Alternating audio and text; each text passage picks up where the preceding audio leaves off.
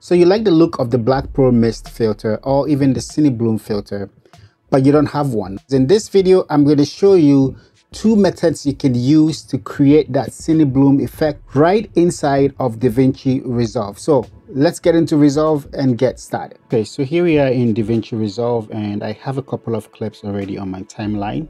First things first, let's start off on a clean slate. So let's head over to the menus tab and go over to workspaces and reset UI layout. So we're all looking at the same sort of interface. All right, with that done, the next thing is I'm going to select this first clip, move my playhead over to it, and let's head over to the color page. So now that we're in the color page, I want to add a serial node, and on top of this second serial node, I want to add a layer node, right, with a layer mixer. So we're going to go Option or Command L on the keyboard. The other option is that you can also right click and select Add Node and select Layer Node, and we'll do the same thing as we have here. So what we have now is these two layers, and I'm going to select the bottom layer. I'm going to go into the Effects panel, and I'm going to drag a Gaussian blur onto this bottom layer node right here. I'm going to drag the horizontal and vertical strength all the way up to 100. You can also play around with the border type if you need to. You can either choose black to get a little bit of a vignette around the image, but I don't like that, so I usually will use either replicate or reflect, and that works fine. So with that, I'm going to select this layer here once more. I'm going to head over into my primary rails tab, and I'm going to bring the saturation on that node all the way down to 0, making it a black and white node and taking out all the color from that node. So right click on this layer mixer right here, and then go down to composite mode and switch it over to screen. And now you can see that we have that effect. You know, if I turn off this layer, you can see the before and the after. So for me, this effect is a little bit intense and I want to control the intensity of the effect. So select the node, head down into the curves panel, and if you bring down the highlight points here, you can see how the curve is affecting the intensity of the effect. So you can use the curve to control not only the intensity, but you can also use it to control on which parts of the image it affects the most. So if I can come down here and put a point right here and drag this point down, you can see what it's doing to the effect, right? And what I'm doing is only on this layer and it's only affecting the effect. So you can go ahead and fine-tune where in the image you want this effect to be prominent, right? And so with that, this is our before and this is our after. So now if we play back, you can see the blooming effect that we have created now, and this is a little bit of the before and after of what we have just done.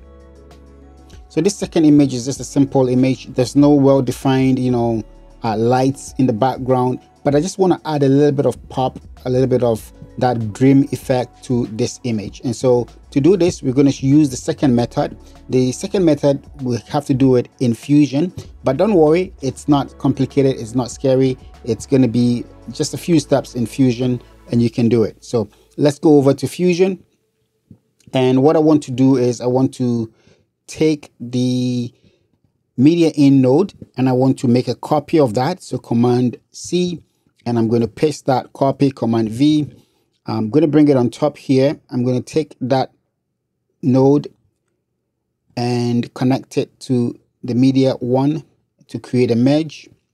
So what's happening is that this is the original media in coming in, and this one is going to be on top of that. So what we want to do is we want to add a couple of effects in between the media in 1_1 and the merge. Let's add an Gaussian blur effect to this. If you hold on Shift and click on the space bar, you're going to get this tool here and just start searching for blur, right? And I'm going to select the Gaussian blur and click on add. The next thing I want to do is add on a luma key. So I'm going to do the same thing, Shift space and type key and select the luma key and add that as well. Go to the Gaussian blur and take the blur strength up somewhere around here for now. We can always come back and adjust this, and then go over to the keyer. And in the keyer section, you just want to take away some of that blur from the skin, right? Because we can see that the blur is affecting everywhere on the skin.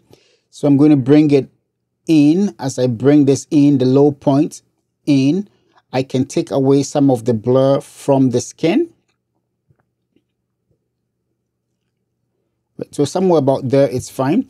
And if you feel the effect or it's too intense, what you can do is go back to your Gaussian blur node and bring down the strength of the blur. So there we go. These are two ways in which you can add the Dreamy Black Pro Mist or Cinebloom effect to your clips within Davinci Resolve. If you like this video, please give it a thumbs up, share the video, and consider subscribing to the channel. Keep creating, and I will see you in the next video.